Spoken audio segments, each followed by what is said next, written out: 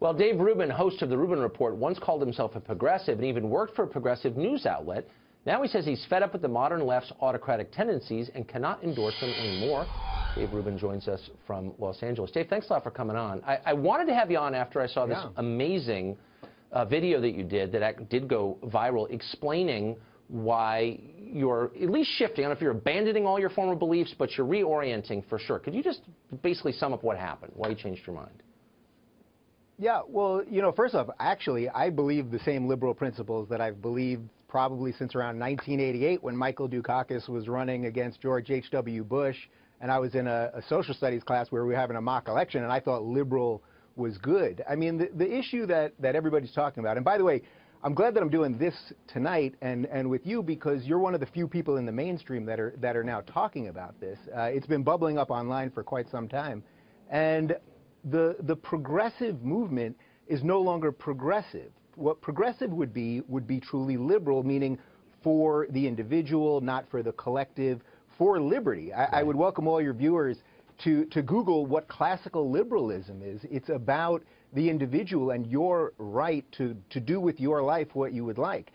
This is not what the modern left is about. So I actually believe the same exact things that I've believed probably for the last 30-some-odd years, and it's the left that has gone crazy, and, you know, I know you know this, but of course on all this free speech stuff, and judging everybody on their immutable characteristics.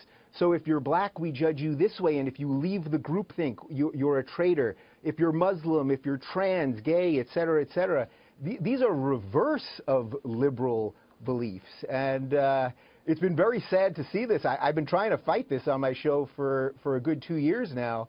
And I suspect we've lost that war in that I've lost the left, but I see an incredible new center developing where people that are liberal are now lining up and going, wait a minute, I see a libertarian who can come to the same agreement that I have. We can believe the same things, just looking at it through a different political lens. So there's a beautiful moment happening here, but of course it's lost in a big mess of free speech craziness and authoritarian nonsense. Right. And part of the agreement that might bring people who disagree with each other together is that we're not going to use the legal system against each other if we can help it. So you had this line in here that stuck out at me. You said, I am gay and married. I do not believe that a baker or a florist or any business person ought to be forced to bake a cake for a gay wedding, because if the government can force a company to do something for one set of ideals, they can do it for any.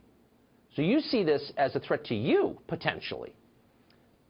Well, of course. I mean, look, you know, I should lay out, you know, I'm on Fox News, and I know people will freak out, oh, my God, a liberal's on Fox News. So I should give you some liberal cred. Look, I'm for gay marriage. I even married a guy. I'm for legalizing marijuana. I'm pro-choice. I'm for reforming the prison system, and the list goes on and on.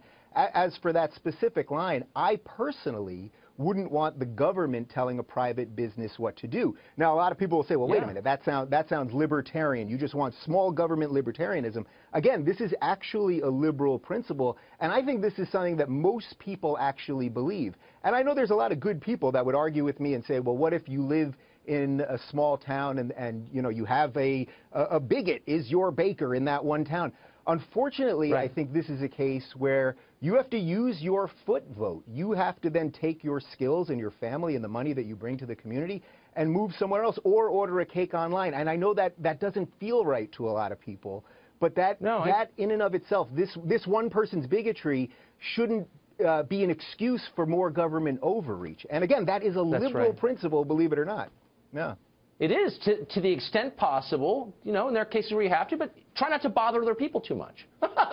that's one way to put it. Well, that's the funny thing, that live and let live is a liberal principle. And what I've now found over the last couple of years especially is that defending my liberal principles has become a conservative position. So I find it easy suddenly to build bridges with people that you know, like Glenn Beck and Dennis Prager and Ben Shapiro, that are looking to go, wait a minute, maybe we can find some common ground with liberals. And I try to find, I often invite a lot of leftists on my show or progressives, and I get blocked or muted or, you know, otherwise rejected. But I have had some too, and I welcome those conversations. Tell me about it.